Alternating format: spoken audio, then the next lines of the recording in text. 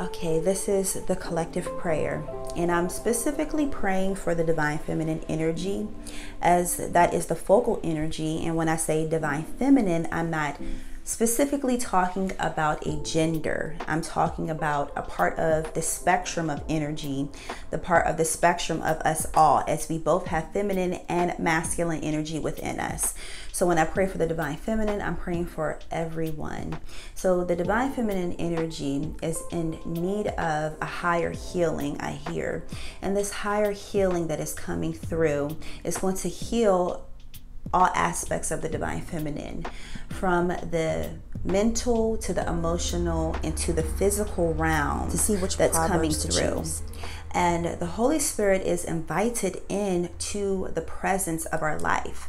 Now, I feel like it's some hesitancy for those to invite their guides in, to invite the Holy Spirit in. And I ask that that is loosed and bounded now.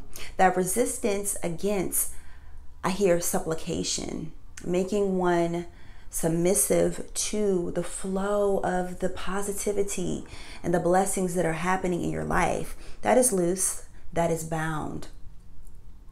The hesitancy for really having and attracting true love and abundance, that is loose, that is bound. And allowing those signs to really speak to your heart, to keep you encouraged, to keep you motivated, to help lead and guide you down the righteous path.